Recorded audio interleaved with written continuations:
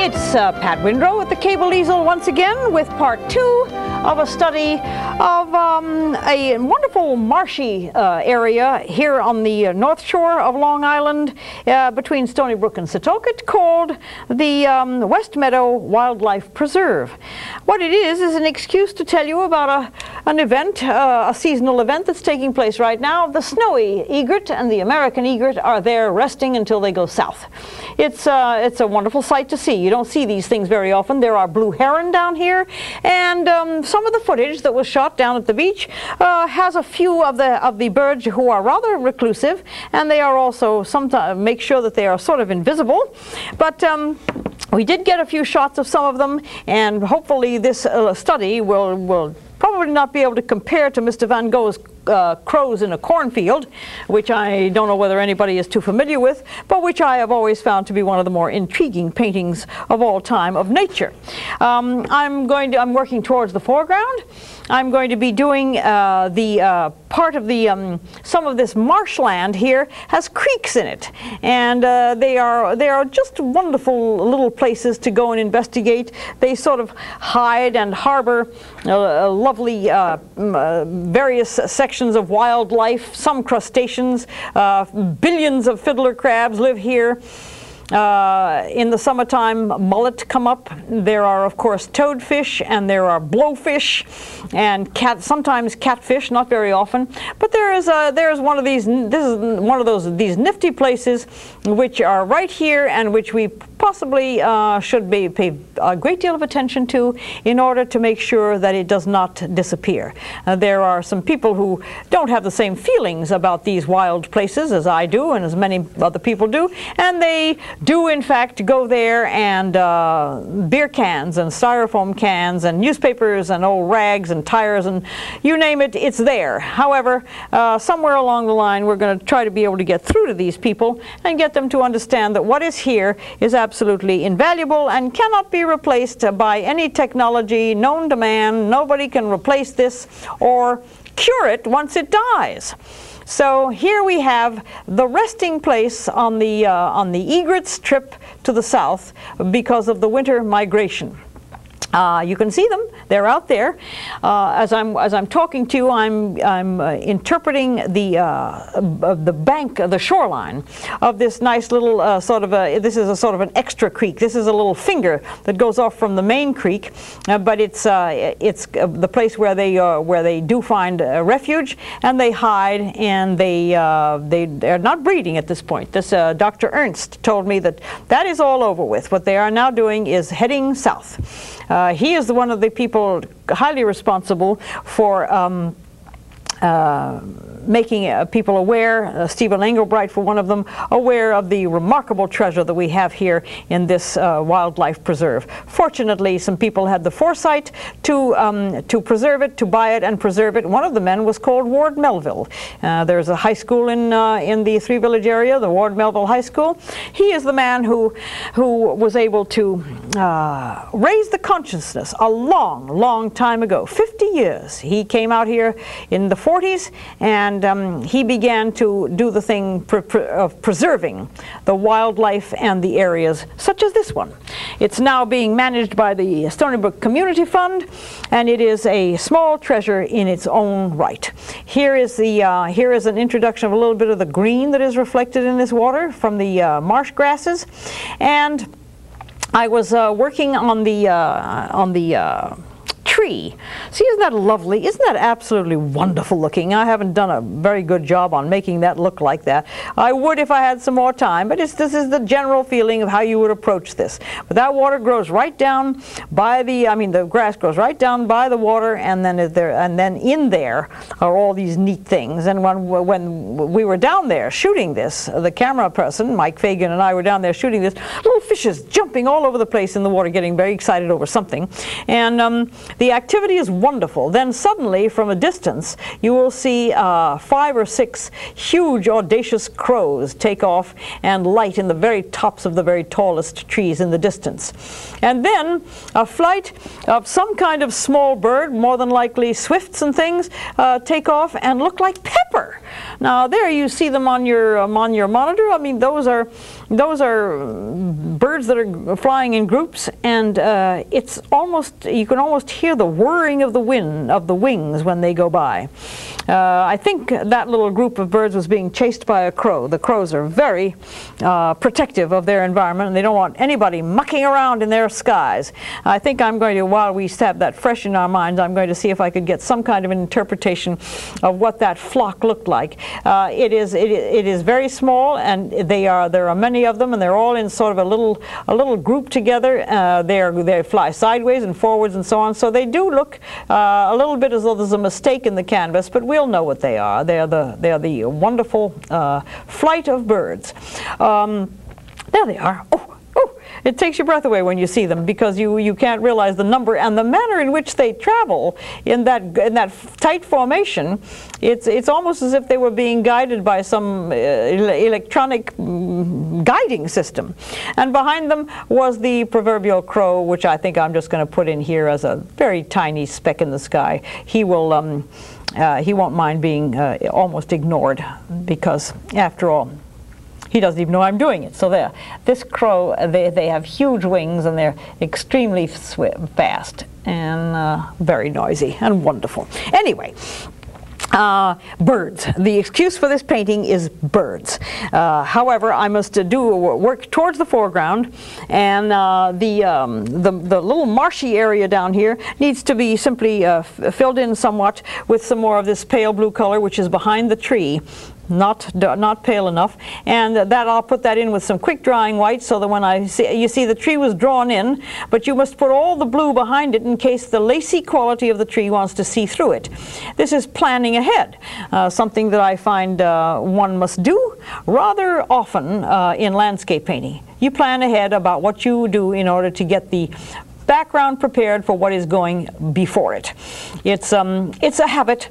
I have never gotten out of the habit, because I find that if you don't do it, you're in deep trouble. The interpretation of that tree, of course, has got to be done with care and with observation and with my very special, wonderful brush, which is the one to do it. However, as the time wears on, and we've still got a little bit of time, I'm going to show you how you have to approach the doing of this tree. This tree occupies a rather large area of this painting, and it needs to be carefully observed, because it has its own particular anatomy.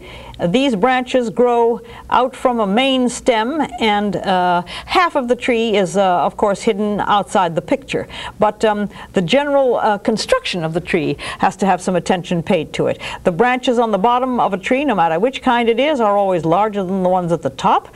Something to always remind yourself, because well, I've seen children don't remember this when they're doing it, and then if you tell them once, they do sort of know it subliminally, but they have to be reminded when they're doing it in actual context of doing a painting. So Down here with my brush full of formula color, because I'll put the paler greens in later. The dark greens go in first, and then the sunlit branches of these trees get put in afterwards. You can see that the pale yellow ochre marsh in the distance is almost obliterated, but it has to be there for logic. And I keep talking about logic, but every once in a while you have to see that something is behind it which is logical. And here, as you can see, I've got the branches of the trees bisecting, overlapping the marsh. It's all a question of technique, and it's also a question of remembering what you did the last time. So as this tree progresses and begins to cover up most of the creek, not all of it, but most of it, the technique is merely a repetition of the whole business of building this tree. It has to be accurate. It also has to be pleasing, because this is one of the main components of this painting. If the tree isn't well done, then the painting has failed. All the nice technique in the sky is of no use whatsoever if this tree that occupies such a lot of space in the composition is not accurate. It is going to be a failure. So you spend some time on it. However, I'm going to talk about the flight of these birds and show you how to interpret the flight of a bird, that's something that moves so rapidly that you find yourself wishing that they'd slow down. Of course they did. They'd fall. So you let them fly as quickly as they can, and you simply keep watching them. They tend to have the same flight pattern no matter how often they go into the air. They flap their wings in the same pattern. You have to kind of be there to try and grab it. I have a little brush ready to try to interpret the flight of a bird. It's a tiny brush with some diluted paint, white paint on it, and I think that when one of them gets against the dark background, you will find yourself really very intrigued with the beauty of these flight patterns. I think I'm going to place one. You can place one anywhere you want to, because they sort of tend to move very rapidly, but when they're in the distance, of course, they're very, very small, and they're nothing more than just a speck someplace back there. But if you introduce them that way, then the closer they come to you, then you can, in fact, have them a little bit more in detail. They have a long neck, and they have long feet and long yellow feet. I'm not going to put yellow feet on them because they're just not visible. When they're flying, their feet are tucked up underneath them. But there's a beauty in the sky.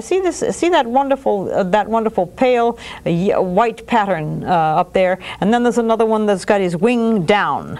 That wing down is very typical. I'm going to put him down here. See, his wing is they're both down, so they're in that down sweep of the wing. Oh, what an amazing thing it is to watch these birds, because they're huge enough to be able to see them.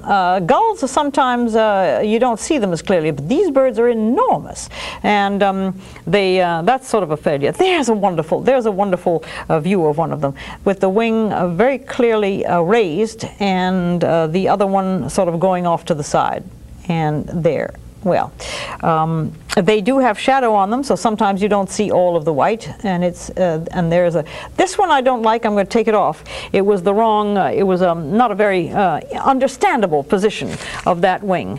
The down flap of the wing is not really always understandable. So with oils, of course, you couldn't do this with watercolor. You'd be in trouble with watercolor, but it can come right off with the oils.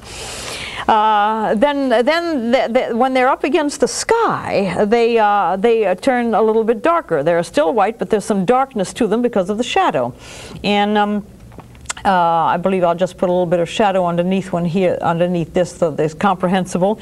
And then over here, I will, where there's a lump, I'll take that lump off with my fingernail. There's one with this wonderfully outspread wings and that long, graceful body. That long body that is typical of the American egret, which is a larger bird, and they are really something to behold. There's a lot of white there. Let me see if I can get this brush clean enough. I'll put the white on the lower part of that wing, and then it'll be something of a completed study on the wing, as it were. If you are out there and you see this and you find yourself very in trouble to try to differentiate or to understand what you're seeing, take the video camera. Everybody has a video camera, I understand, except me. My video camera is in my 2 eyes. But you take the camera out and study these things. It's worth the effort. It's actually really worth the effort. This is a little bit darker on this side of his wing, and the body is a little bit darker. And boy, is this wonderful to watch when it happens. And this other wing comes out here. Good. Well, the egrets. The egrets are flying. The crows are flying. The swifts are out there. The gulls are out there. There are some gulls. And as far as gulls are concerned, we'll come back and talk about them. I'm going to take a short break now, and I'll be back very shortly.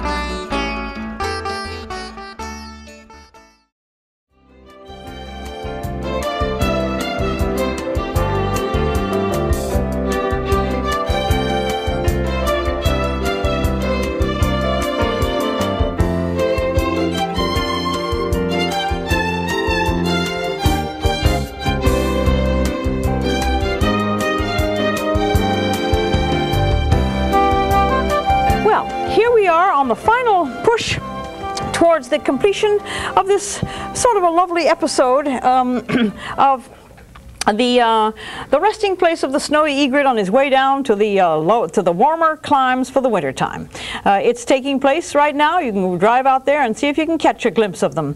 It's almost like that meteor thing. You take your chance, try and see the meteor, but if you're patient enough, I guess maybe you can in fact catch some of these events. I'm still working on this tree in the background here, but I think I will abandon that for the moment and show you how to handle the grasses in the foreground, because I've discovered that if I don't cover most areas quickly, the time runs by and then I think things are left totally unfinished. So with the thought that the background for the grasses has been taken and it's there waiting, it is a question of reducing the paint to an extremely thin consistency with turpentine and some of my archival oils, which has taken the place of the lead-based Maragé medium that I used to use, and which I've decided that I don't need to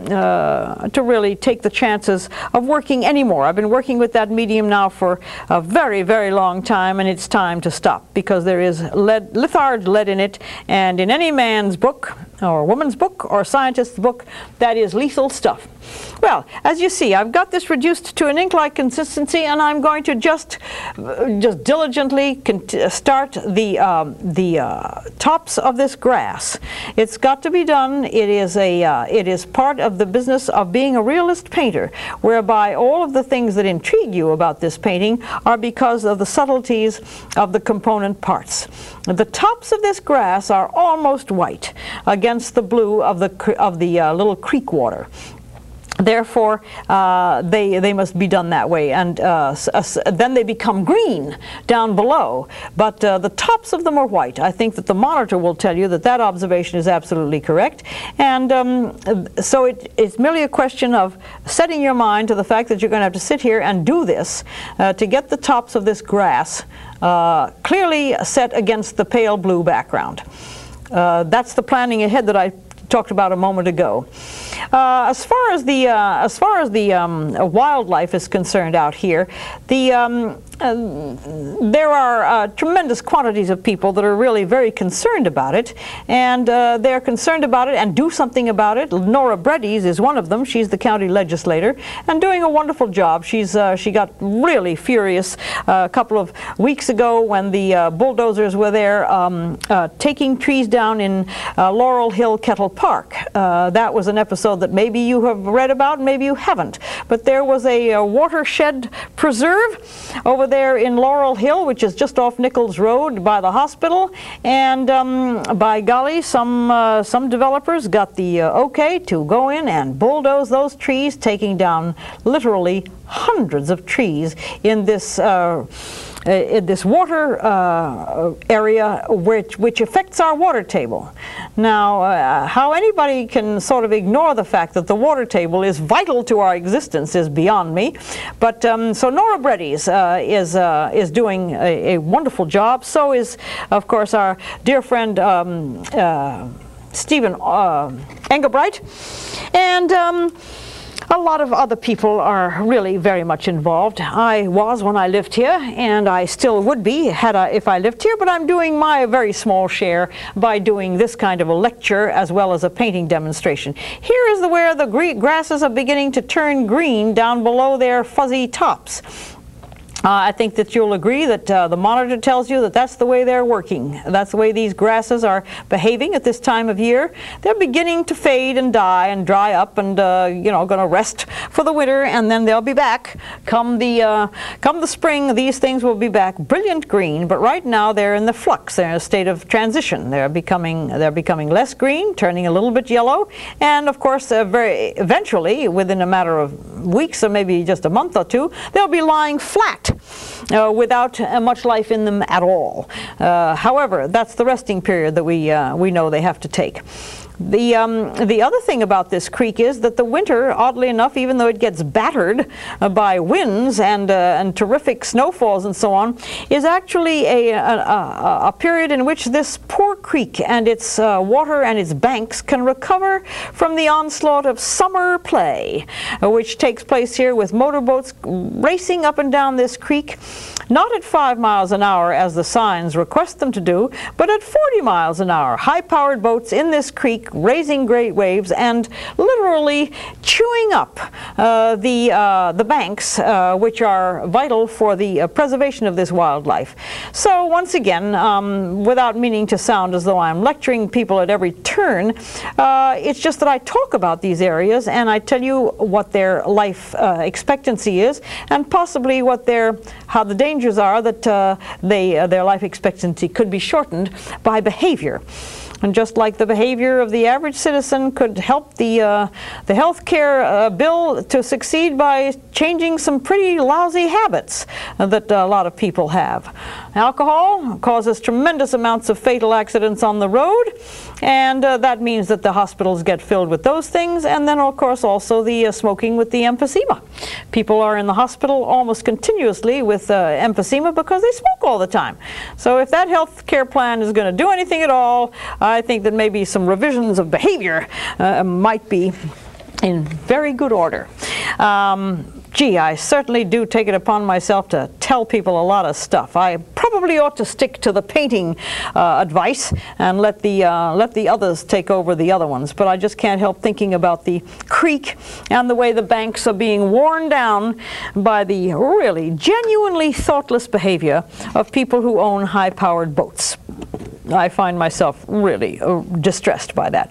In the foreground here, there is some kind of wonderful bluish grass with sort of funky colored weeds coming out of it. And just for the color of it, I'm going to sort of interpret it with my palette knife, because it's an entirely different type of growth. That Spartina grass is growing by the water, and this is a kind of a green foliage indigenous plant that's has taken root over here, closer onto the land. It's a different color scheme. It's a different texture, and because we're running out of time, I'm just going to sort of let it go at this and show you how the texture could be interpreted with a sort of a stubby brush and a little bit of the color that may be in there. Some of it is maybe sienna. Some of the leaves are of a different tone, but it's all a question of wonderful texture that we're trying to fool with here in this foreground. When you're out there, you'll be able to understand why I'm concerned about texture, why I'm really finding myself thinking of many of these places like quilts with very intricate needlework and wonderful different pieces of fabric that are all making up for a very varied pattern. So I don't necessarily think that one should look at the landscape as a quilt, but it certainly gives the imagination flights of fancy.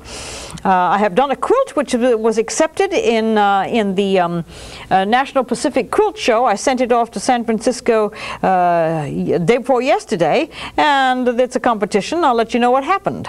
But one of my big quilts of New York City, and you didn't know I sewed, did you, is going to be on exhibit at the Regency Hyatt in San Francisco.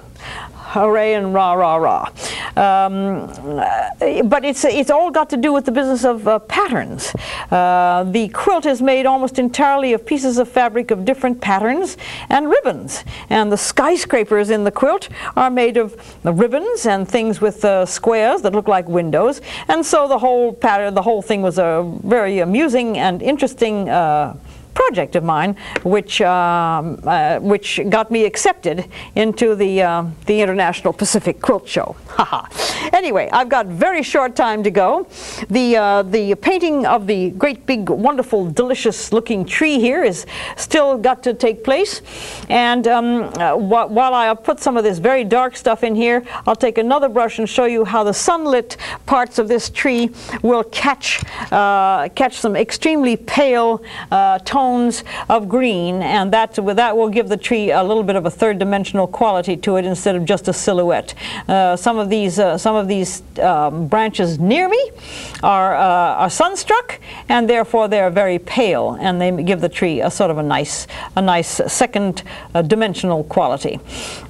Well, the dreaded time has come. My allotted moment with you for this painting is over.